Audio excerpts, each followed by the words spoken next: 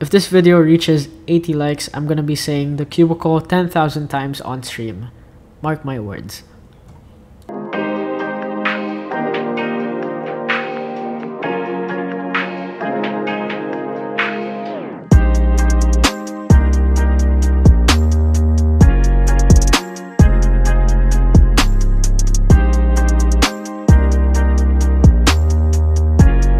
This is the 2018 X-Men Bell Pyraminx V1, and recently GAN released their newest GAN Pyraminx. Can this 2-year-old Pyraminx compete with GAN's newest technology? Well, let's find out.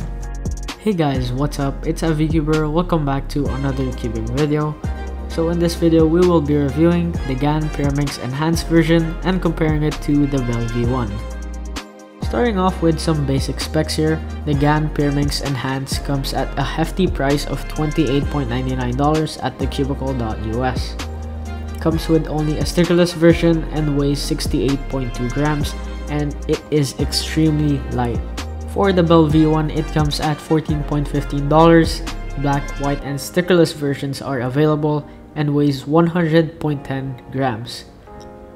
As you can see, there is a huge difference between the price, options, and its weight. For the price, I'll have to give it to the Bell V1, and appearance to the GAN Pyraminx. Unboxing the GAN Pyraminx was a great experience. It's because of the bubble wrap. If you guys haven't seen my unboxing yet, please go check it out. Link down in my description. So in the box, you get a numerical GS spring system by GAN, some pamphlets, and the Pyraminx itself. The box itself is premium, so I can say that you really got what you paid for. And I also forgot to mention that this Pyraminx does come in 3 different versions.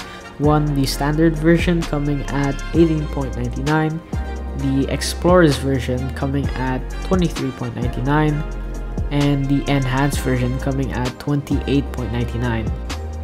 For the customization options, the GAN Pyraminx comes with the GS springs, which are blue, purple, yellow, and green. Purple being the loose one and yellow being the tightest one. The stock springs are the green springs, and I'm currently using the yellow springs and tensioned at the 0.8 option, which is the tightest option you can get. I tried all the springs, but the yellow ones seem to fit me. Basically, anything lesser than the purple springs are just way too flimsy, and anything more than the green and green itself keeps the Pyraminx itself in shape. There are no adjustable magnets or interchangeable magnets on the GAN Pyraminx, which is probably a downside to most people, knowing that the price is $29. For the X-Men Bell V1, you can change the magnets of the tips by removing the magnet. So basically, there are 3 magnets on the tips, and if you want it on the stronger side, then you have to keep 3 magnets. So that's how it works on the V1. Although the V1 doesn't have springs, so that's a downside. So I want to talk about the tips of these Pyraminxes. It may sound funny, but it's actually true. I've had problems with them and a bad experience. One, they're so hard to remove on both of them, especially the V1. It just hurts my fingernails, but luckily GAN slightly improved that problem. I guess it's a 50-50. And when you drop the V1, all of the pieces just falls off. But on the GAN Pyraminx, it doesn't fall off because it comes in one piece. Now let's talk about the turning. The X-Men Bell Pyraminx has a solid turning, and it's a lot heavier. The magnets are really strong, which may be good for some people, or it might be bad, who knows. But it's fast turning, so I would say the magnet strength on the V1 is balanced with its own speed. It's really clicky. It almost feels like a Pyraminx with ball bearings.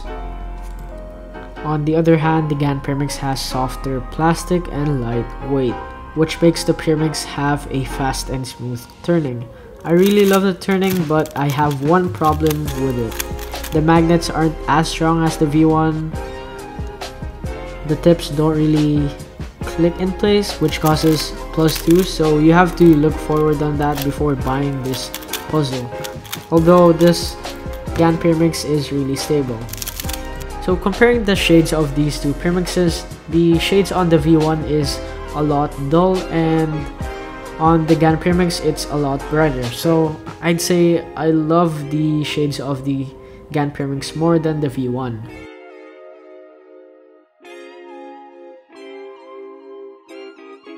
Taking a look at the V1 mechanism, there's nothing too fancy honestly, just primary internals, magnets, and a normal core. But if we take a look at the GAN's mechanism, it does have magnets on the core, which we really haven't seen in any other cube before.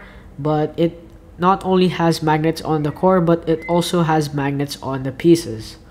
This also has a honeycomb design, which most of the GAN cubes have. It gives a smooth feeling, a soft feeling, and it helps spread the loop easily. So should you buy a GAN Pyraminx to replace it with your V1? Well, it's up to you. If you want a top-notch Pyraminx and you don't really care about the price, then this is definitely the way to go. If you just want a GAN Pyraminx with a low price, then maybe go with the standard version. And if you're planning on getting the V1, I'd recommend getting the V2 instead. Just add $2 and you'll get the V2.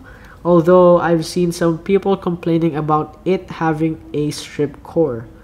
Anyways guys, that's pretty much it for this video. I hope you enjoyed. If you want to see more content like this, please leave a like and subscribe to my channel. All the cubes mentioned in this video will be linked down in the description as always. Thanks for watching guys. Bye. Bye.